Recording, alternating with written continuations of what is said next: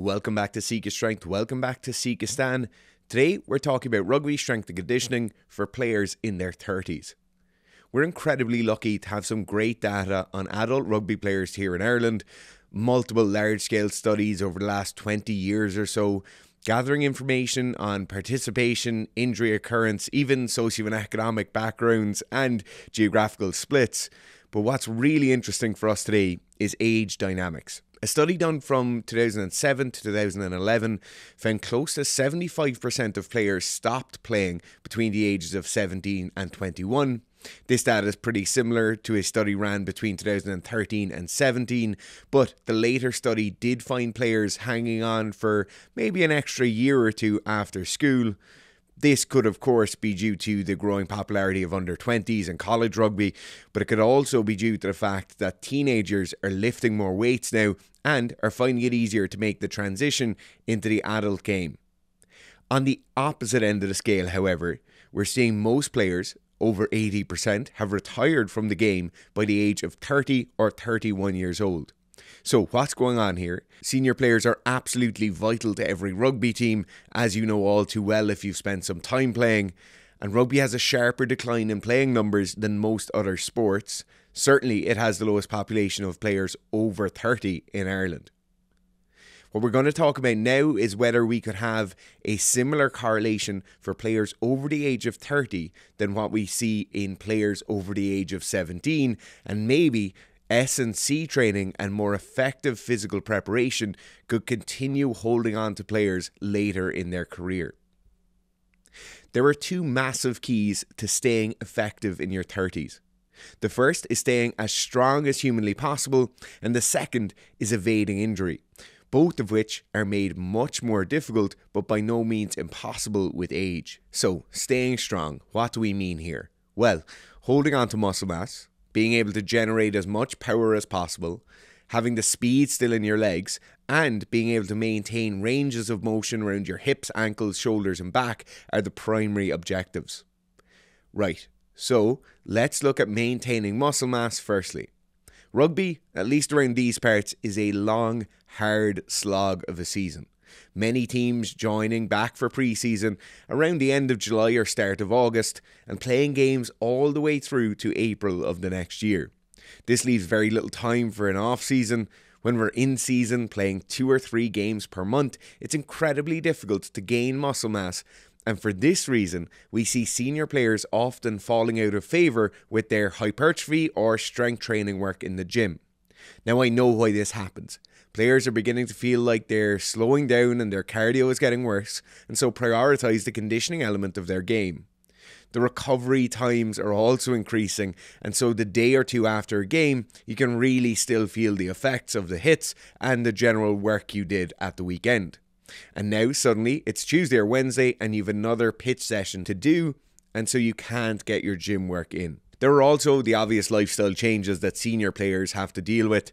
Jobs, families and responsibilities all making it more difficult to get in for an extra gym session or 2 each week. It's not like the glory days of being able to get to the gym 4 days a week while you were in college. But this slow decay of muscle mass is not an unabating tide. You can still maintain and build good quality muscle mass on a restricted schedule, and here's an example. Let's say you played predominantly Saturday games and training Tuesday and Thursday evenings. The first thing is, on Monday, whether it's morning or evening or whenever, you get a big squat session or a hex bar deadlift session done.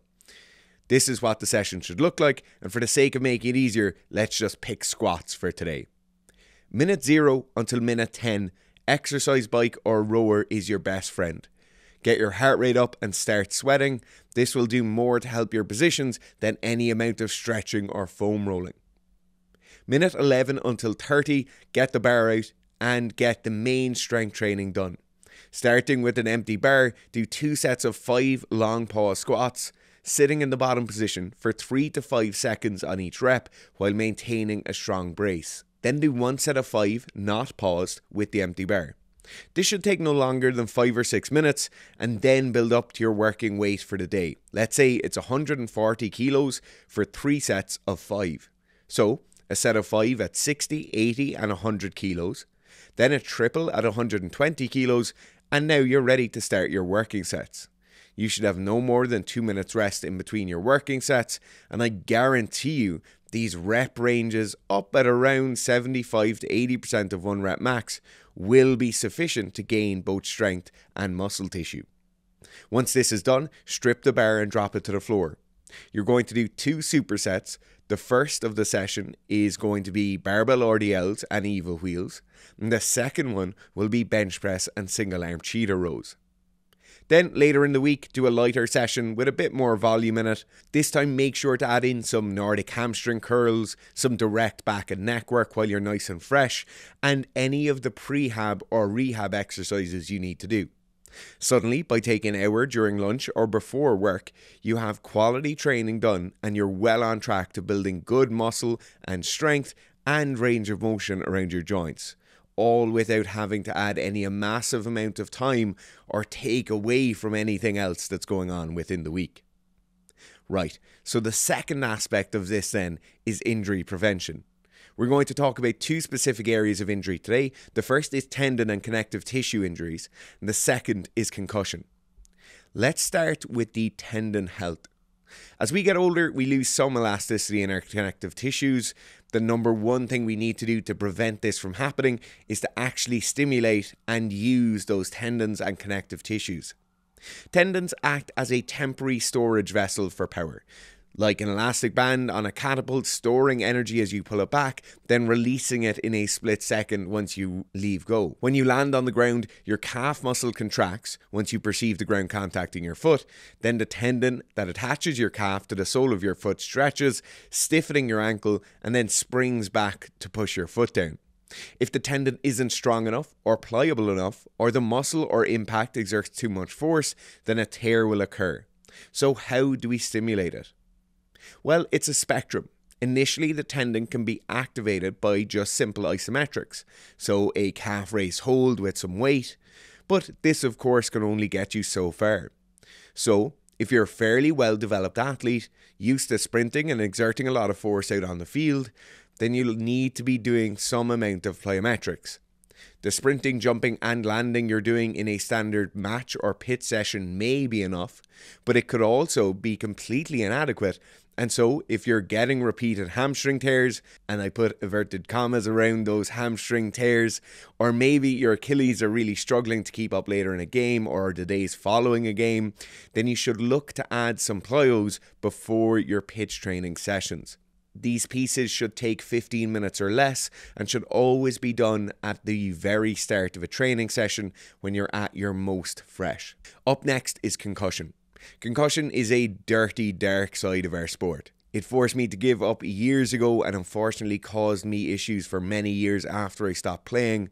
Unfortunately, as S&C coaches, many of the issues around head injuries, such as tackle and rucking laws, substitution allowances and the return to play protocols are out of our hands. But what is in our hand is direct neck strength training. Multiple studies across multiple sporting domains, including rugby, have demonstrated the effectiveness of neck hypertrophy and strength training. The exact dynamics of the neck's influence on concussion are still being studied, but here are some of the reasons a stronger and thicker neck helps to limit concussions.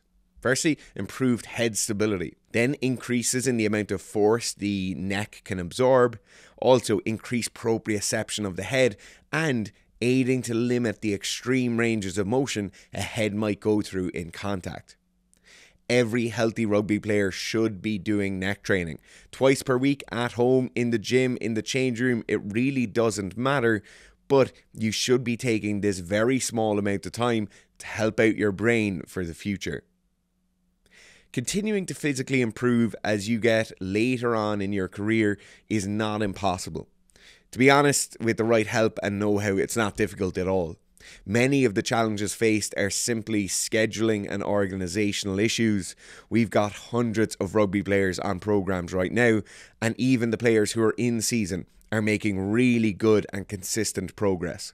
You'll have seen videos on us talking about planning in-season and off-season training before. You may have even seen us breaking down full training blocks, but just for today, I'd really like you to think about the planning of your actual week rather than the entire cycle. It can definitely be difficult, and if you're playing ball, you're already taking time away from your family, friends, work. But I don't think that solid S&C work is going to take up a massive portion of your week. I hope you can start to take a look at these in shorter and more effective training sessions, and very specifically select your exercises to make sure the vital aspects of your training and gameplay are being maintained and continue to improve. Hopefully, this will allow you to maintain your effectiveness on the field and improve your ability to stop losing so much time due to injury. If you'd like to see some of the training programs we talked about today, please check out the Sikastrength app, available on iOS or Android. You can look at it during a free trial, run up to 2 programs at a time, and there's a full movement library to bring you through all of the exercises that are listed in the programs. Thanks for watching.